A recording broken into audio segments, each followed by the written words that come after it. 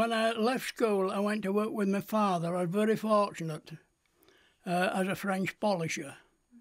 A lot of the lads who were far brighter than me had no option but to work in the mill. But as I say, I was lucky. I went to work for my father. And he taught me a trade. And when I was 16, after initiation into the job, I wasn't, of course, fully qualified because it was a 7 years apprenticeship, you see, then, not 6 months like now.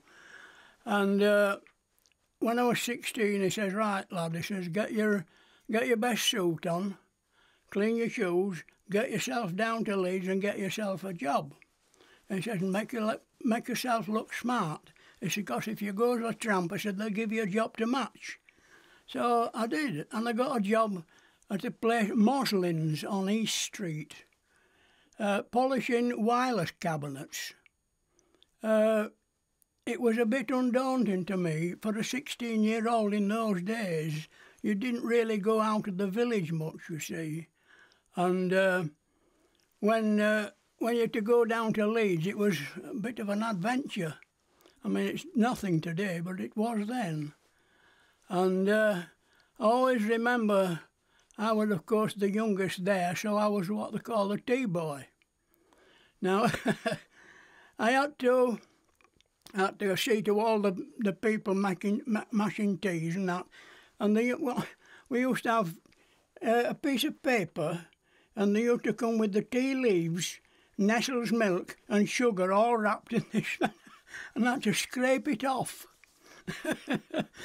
I was told to go to this lady's house up Cavalier Street.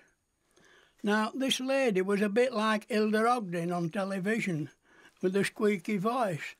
And of course, I was nervous, obviously, the first day, and I had about 20 polishers' cups and that to mash tea in. And she said, come in. So I went in, and I looked in the house. I'd never seen aught like it, you see. I wasn't used to this. And when I went in, there was a gas ring with a rubber pipe attached to it. It was dangerous, but she was boiling a kettle, and she charged a halfpenny to mash the teas. And it was, I looked at the house, and there was no banisters. The handrail and the newel post, but no banisters, and there were no panels in the door. And I realised, of course, then they were using that for firewood. And this, of course, was an experience, and this is what my father wanted. He wanted me to go and get experience of the outside, not be cushioned by him all the time. As he said, I don't know everything about French polishing. You never know. He said, keep your mouth shut and keep your eyes open. So that was the first experience. It gave me a good start in life. Yeah. It made me realise that I had to stick up for myself a little bit. It was help at all. It was help. But when the war broke out, I was working for the government, actually. I wasn't working with my father. Because in those days there were no set job, you know, it wasn't a job for life. You might be working for the firm for 3 months and then finish and go work somewhere else. We were called journeymen, you see. And I worked for the government at one period, polishing, when they were, you know, the recruiting people. When they came to me, I was working at an RAF place in Leeds, and they came to me on the Friday, and they said, well, I'm sorry, lad, they said, you'll have to finish. I said, why? There's not wrong with my job. No, he says, it's not to do with that. He says, all the polishers has finished. He says, and the joiners are on blackouts, making, covering the windows up, you know, for the war. Of course, the war broke out on the 3rd, you see, didn't it? September. And that was that. I was out of work. No, I went, when it was Sunday, I was courting at that time, and I was at my young lady's house.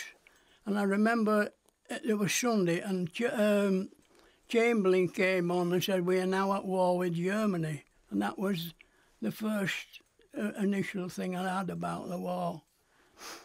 But I've I've been very lucky. I had a very good tutor with my father. He taught me not just my trade, but taught me a lot of other things besides about looking after myself and sticking up for myself. And it's seen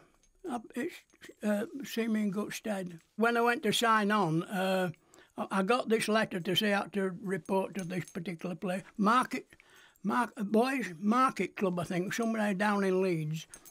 And they said, what did you... There's a chap, of course I didn't know about army, you see. This fellow said, now then, what did you do? I said, well, a French polisher. Oh, he says, I'll put you in the engineers, you know, being a tradesman.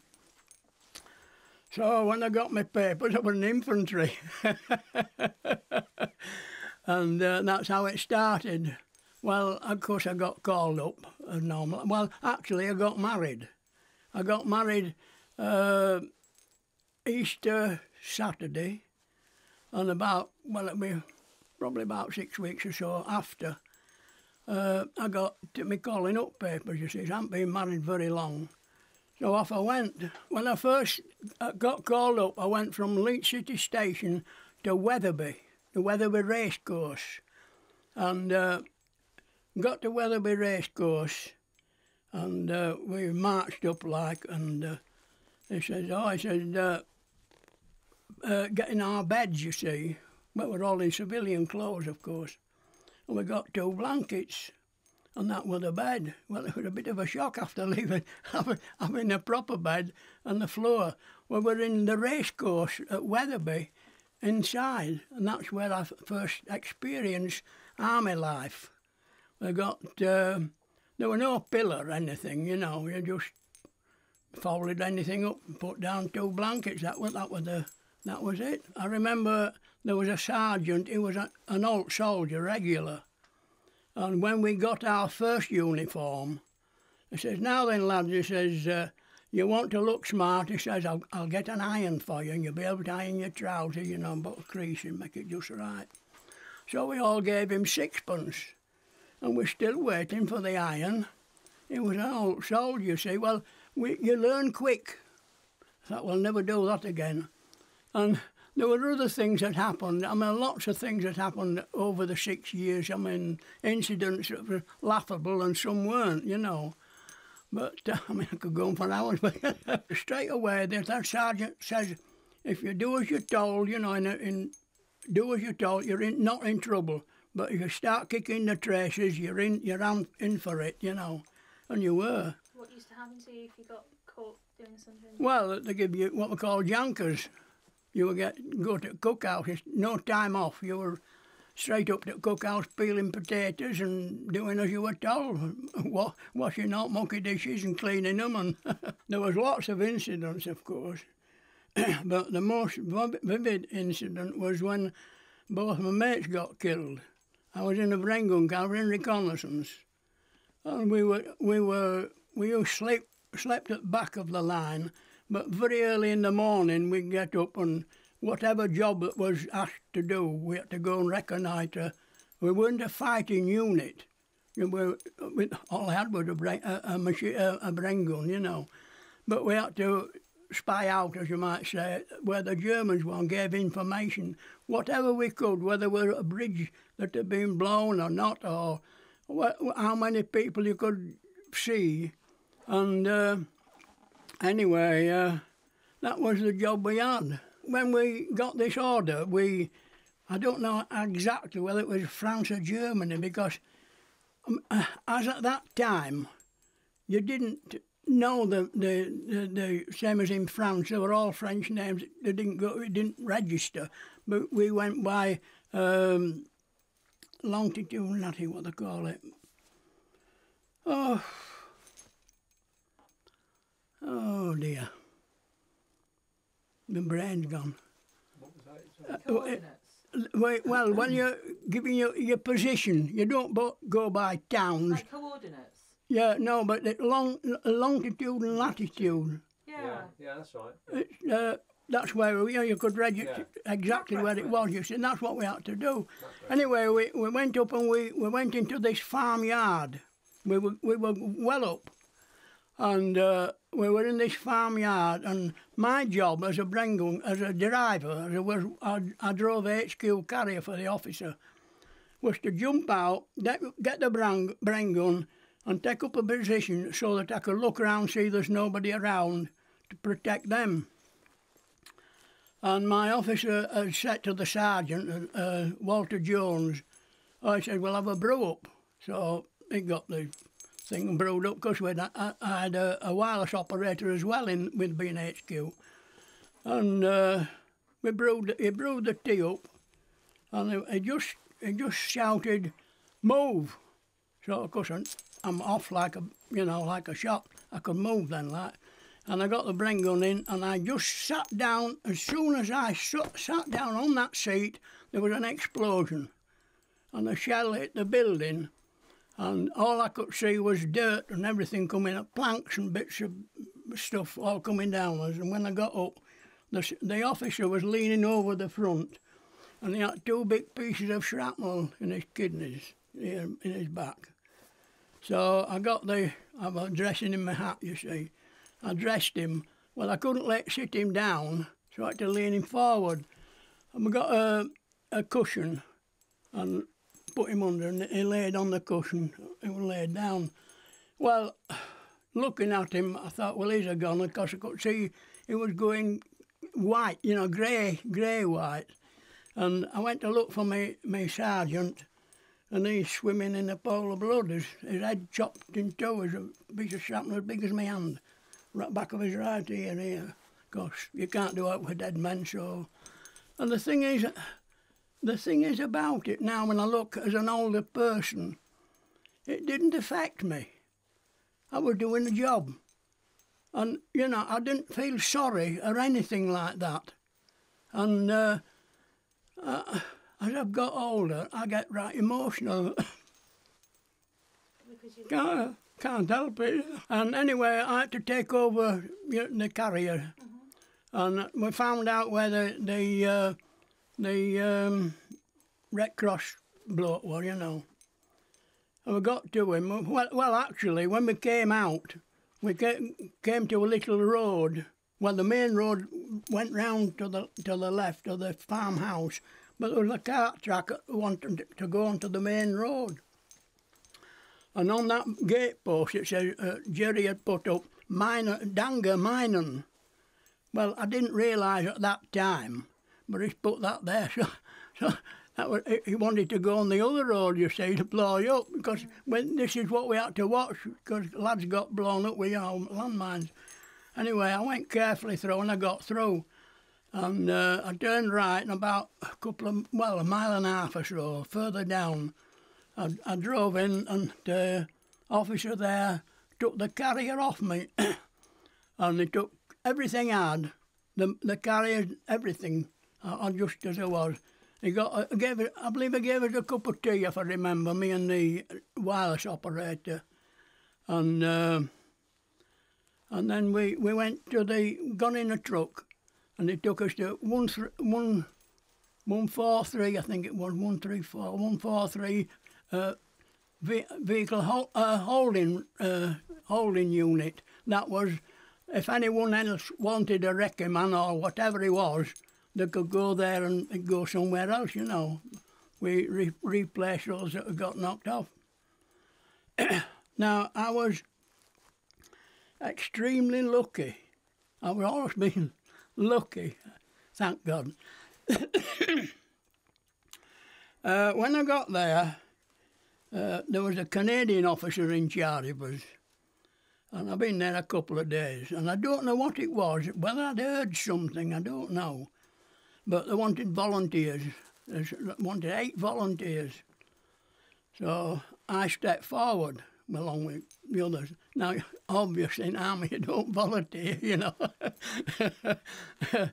But I did, and off we went. And I finished up with the REME, the armoured corps. And it was a good thing with that, for me, because I was repairing vehicles. and then taking them up to the front, you see, and coming back again, which was all right when you're coming back. It was when you're stopping there was trouble, and we could hear the guns at night. Oh, thank God I aren't up there, you know. But that's where I was, you see, and I finished with them. And why I finished, I don't know, because every time the notice went up, you know, report to so-and-so, I knew he were off, you know, back up the front. And I never went. There was only me and another bloke, and we were there all the time. So I think I must have took a fancy to me. But I don't know what it was. I'm only assuming.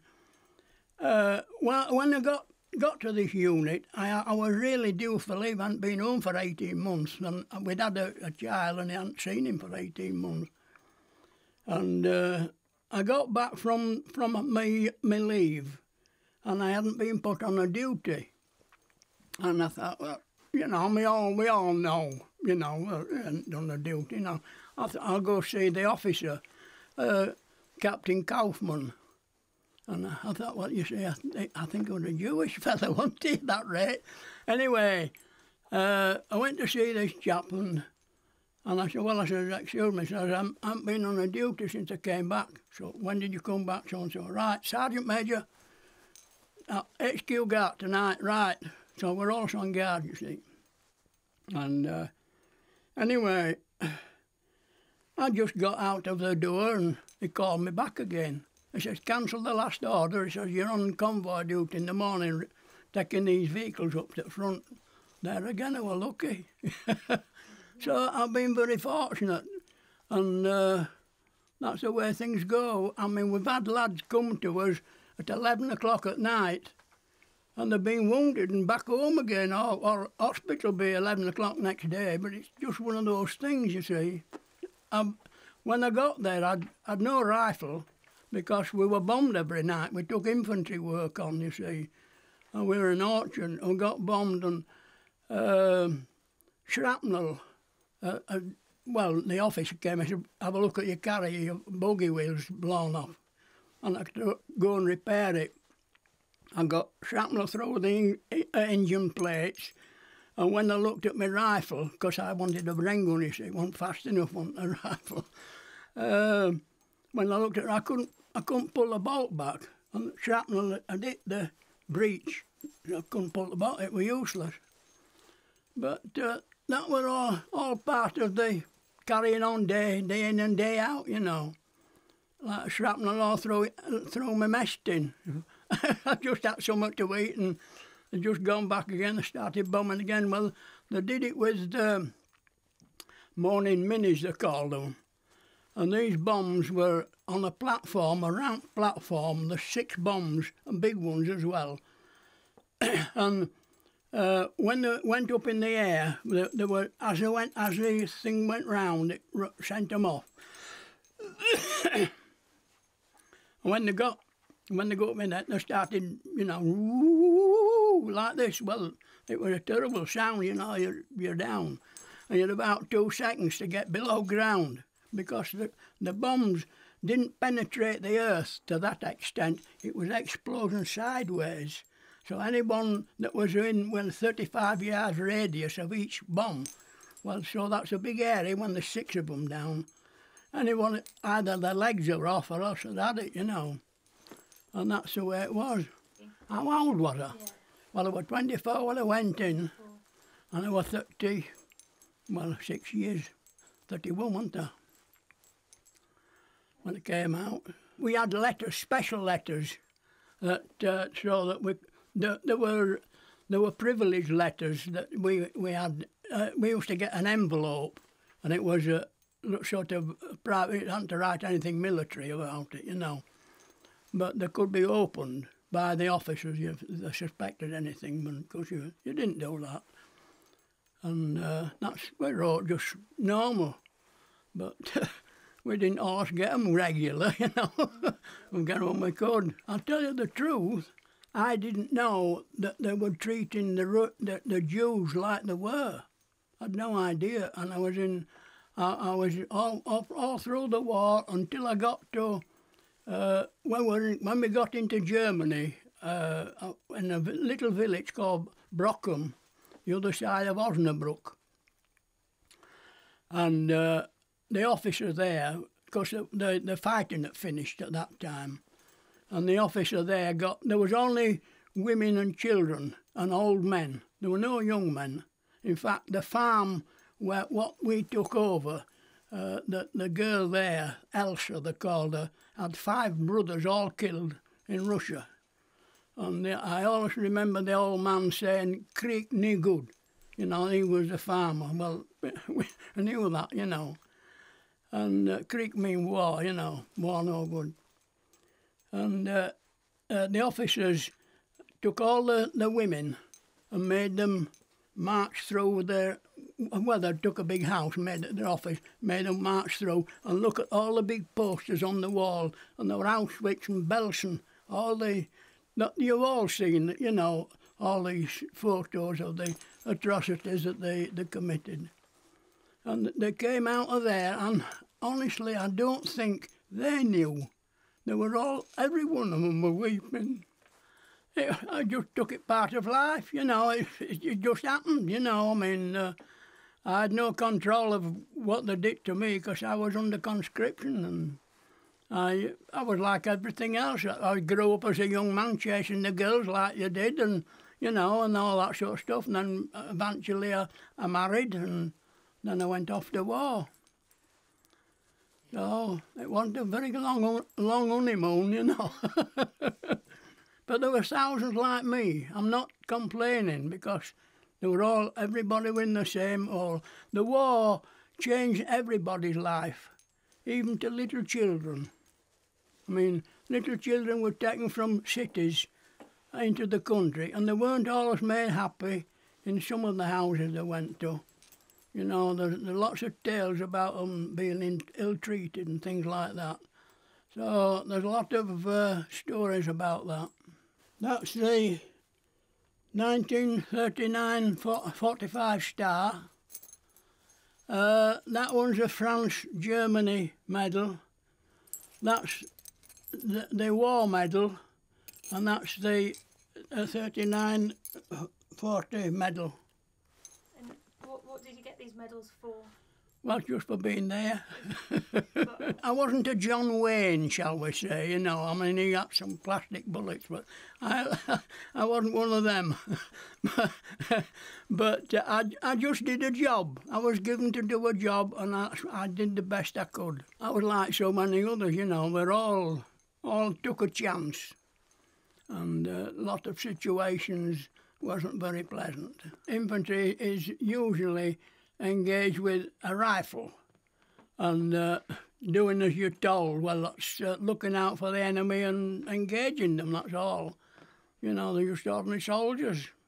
They're there to kill the enemy. I was involved only a short time. I mean, I was trained as infantry in the beginning, but they changed it because actually reconnaissance was really originated by the Germans when they came on with motorbikes and sidecars when the Maginot Line was around, and they came reconnoitring where it was. And so obviously they couldn't go there, so they went round. So, but that's what reconnaissance is.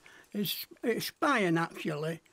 But we did infantry work. But when we went over in the first lot, when we landed in Normandy, we had the Bren gun carriers were all boarded, well, that sheets of metal up, waterproofed, so that if we were in deep water, at least it'd float or so. And we tried it, we did it, and we tried. It was a success.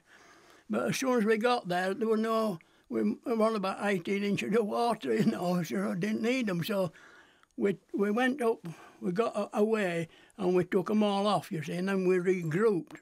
Then listening for further orders. The next orders were we had to go to a certain position. I don't know where it was because it was a farmhouse actually. But I remember entering this place, and the officer asked for volunteers for take the ammunition up and mortar bombs and all the rest of the stuff in my carrier. And I went up, and I always remember everything seemed still. There were no sounds or anything. It was a funny feeling, you know. Everything seemed so quiet. And there's my engine going. Well, you could hear it for miles. Well, when I got out of this field, I had to turn right. And the farmhouse was on the left-hand side. Well, I turned right. Well, with a carrier, you have to rev up to go round. The brake, you see, on one side and the other driving. So you have to rev up to get that going, otherwise you'd stall it. And I did this. Well, you could hear it for miles, this engine going. And of course the jury, obviously it was only about 100 yards away. And I must have heard it. Well, the officer jumped out of his carrier. He says, I'm just going to negotiate with the infantry blokes. He said, take cover, Carr. I said, right, and I jumped into a ditch. So thank God it was deep. And I went, laid there. He says, when they come up, he says, just tell them to take cover. That's my mate, you see, because they were doing infantry work that time. And I'd only just got down, and they started mortar bombing. Good Lord, you know, talk about stomach. It was an experience, you see. It was, of course, you get used to it. You get used to it up to a point. You know what's coming, you see. And there were bombs dropping all over the place. And there were all these edge bottoms and all bits dropping off on top of me. But, of course, I was well down in this ditch. It were all right, unless it went in, like.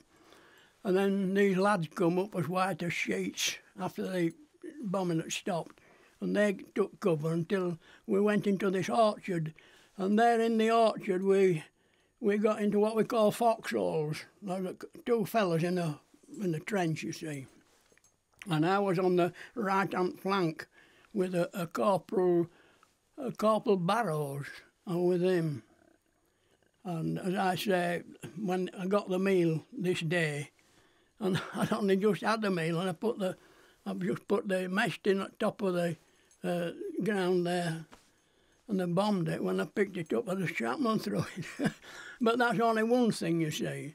And then I got moved to a forward position, and when I looked out, I could see, well, they call them chateaux, you know, a very big house, and it was a beautiful house, it really was, because we were perched not on top of a hill, but on a rise. It wasn't a hill, you know, just a bit of a rise, and I could just see down, and there was a sort of a round tower at the end of this building with a cone roof. And this particular evening, I was on my own, I wasn't with anyone else. And I saw two pinpoints of light. Automatically, you learn very quick, you know, down instantly. Of course, a machine gun, you see, and it was hitting the edges above, and stuff was dropping off and hitting the ground. And I thought, well, I'll give him a time, because I thought, now, he'll be... Same, if it was me firing at him, I'd be looking to see if I'd done anything. So I let him do the same, and while he was looking up, I let him have it. He didn't fire again. I don't know what happened, I didn't go to look. But that was that. Now, the thing was, we had, I don't know if I should mention names, but there was a major. Personally, I didn't think much of him, but that's by the way. He came up to me and says, Carl, he says, do you realise you gave your position away last night? I don't know where he'd been. We'd been bombed for 4 or 5 days. You know, he was almost 2 miles back with this bloke, but by the way. And there was other things besides, but anyway, they got over that. And then I noticed, I was certain there was someone in that top of that tower. And I could see, I don't know if it was a reflection of a glass or something, it just caught my eye.